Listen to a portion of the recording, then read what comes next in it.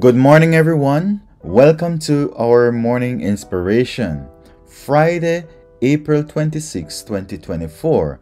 I pray that God will pour His Spirit upon you today and may He protect you from harm and from danger, and may you draw near to Him as He draw near to you. Our reading today comes to us from John chapter 12, reading from verse 46 to 50, and it says, I am come a light into the world, that whosoever believeth on me should not abide in darkness. And if any man hear my words, and believe not, I judge him not, for I come not to judge the world, but to save the world. He that rejecteth me, and receiveth not my words, had one that judgeth him. The word that I have spoken, the same shall judge him in the last day. For I have not spoken of myself, but the Father which sent me, He gave me a commandment, what I should say and what I should speak. And I know that His commandment is life everlasting. Whatsoever I speak, therefore, even as the Father said unto me, so I speak. Amen. We give God thanks this morning for His words this morning. And we thank Him for the privilege that we have to share in the beauty of His Word. Now, why did Jesus come into the world? He came as a light source. He came to bring light into a dark world. Isn't that what He says? And He says that what? He came so that whosoever should believe in this light Jesus, they will not abide in darkness. Because think about it, when you are in the light in your house, aren't you in the light? Now if you walk from where the source of light is into a different room where there's no light, you are in darkness. True? And so He said that if anyone hear me and believe not. So He is saying now, He's making a declaration now. He's saying that if you hear my words and choose not to believe, then I will not judge you. That's an interesting statement for Him to make. But that's what He says. He says that He will not judge you because that's not the reason why He came. He came to do what? To save the world. Very interesting. But He also went on to say that if we reject Him and if we choose not to believe and to accept what He's saying, then the same word which He has spoken to us, that same word will turn around and judge us. So you see why it is important for us not to cast judgment on each other. We must speak the word to them and let the word of God do the judging. Amen. So it is not our responsibility to condemn anybody, to judge anybody. The only responsibility we are given is to share the gospel, to share the word of God and leave it there. Amen? Because the word of God speaks for itself. So if you are not sure about something, you can go to the word of God.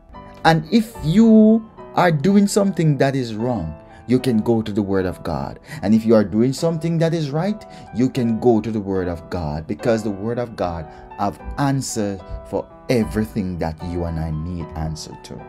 And the Holy Spirit is there to give clarity and understanding if we truly desire to know what is right and to do what is right.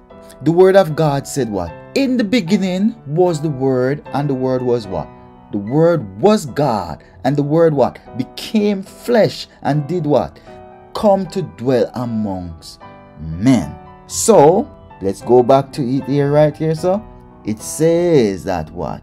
If any man do not believe my word. Who is the word? God is the word.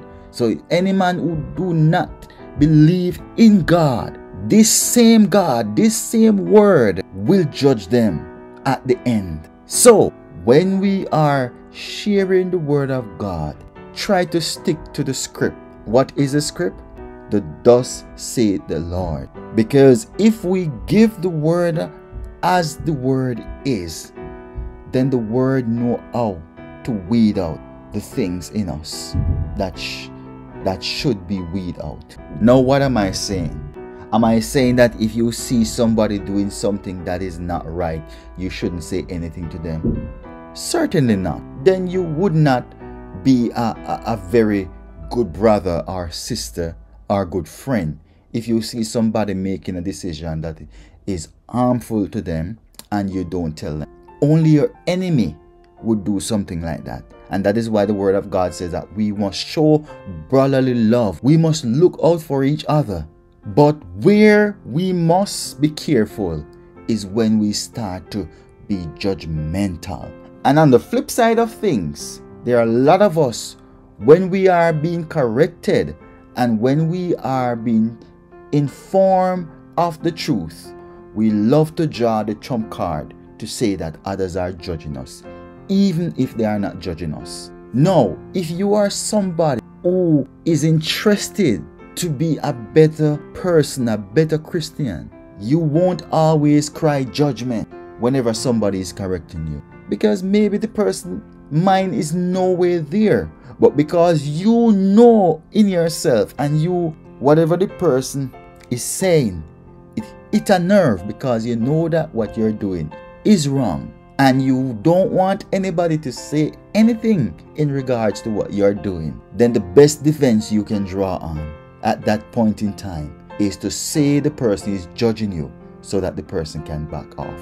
And that is poor attitude for a child of God to have. But I do understand that many a times we do face judgment. But I have this thing where I say, though, if the thing is to better me as a person, then by all means I will take the instruction. But if the way that you come is not a nice way, then I will confront you afterwards in a nice way to say that while I do appreciate what you are saying to me, I do not appreciate the way in which it was done. An argument done there. So instead of just shut out the whole information or to shut out the reproof altogether, you accept what you need to accept and then you address what you need to address. So God came not to condemn anybody, but to draw people to Him, to God, to save people. And so let us follow Jesus' method. Leave our feelings and our emotions out of it when we are sharing the word of God. Lead with love, because our emotions and feelings will confuse the situation. Because when you speak to somebody and the person don't accept what you say, then you become offended, especially if you know that you are telling them the truth. Yeah, it might hurt you to see them rejecting what is good for them, but at the same time you have to respect their decision. The scripture said that everything that we do in this life will come back to either haunt us or to bless us in the judgment. So there's nothing that is hid from the sight of God. And so just let God do His thing. Share the word, help to strengthen each other and to guide each other in the right way. Be the reflection of light that we are called to be, because Jesus is the source of light and we are reflecting His light. And so the world must see the reflection of Christ's light shining from us and draw near to the light source, which is God. And then we would have been playing the role or the part that God always intended for us to play. So may God continue to bless us. And one other thing I need to say is this. When we are sharing the word of God, try to leave your own interpretation out of it. Speak whatever the word of God is saying. Whatever the Holy Spirit bids you to speak, speak. No more, no less. Because God don't need any extra topping up from you or from me. All He desires is for us to do what He says. So He asks us to do this or to do that. Just do that. And finally, His commandment, as He said, is life everlasting. And don't we see that? Think about the 10 commandments. Don't it preserves us, preserves our life? Think about it. Because if you keep the commandment, you won't steal, you won't kill, You won't do anything that is wrong and all of that. And so it helps you to walk in a good path. And it points you to the Savior who can give you that everlasting life that we need. Amen. So may God continue to bless you and your family and continue to walk in His light and in His favor. Amen.